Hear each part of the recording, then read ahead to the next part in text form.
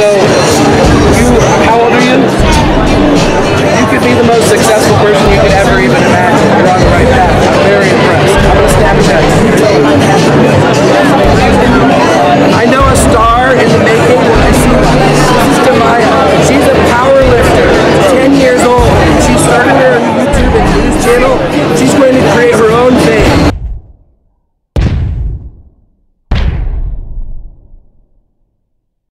So what's your name and where are you from? Dr. Tony Huge from Sacramento, California, but I spend most of my time traveling the world.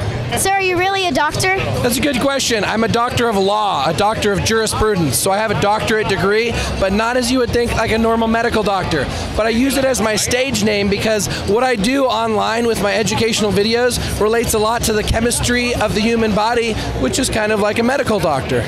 That's cool. I want to be a judge. What is the best advice you'd give somebody that wants to be in that profession?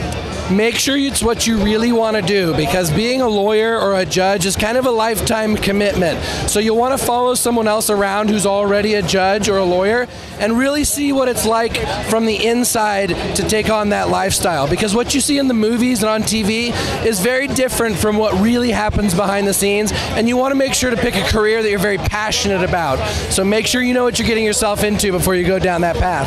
What is the best place you've traveled to?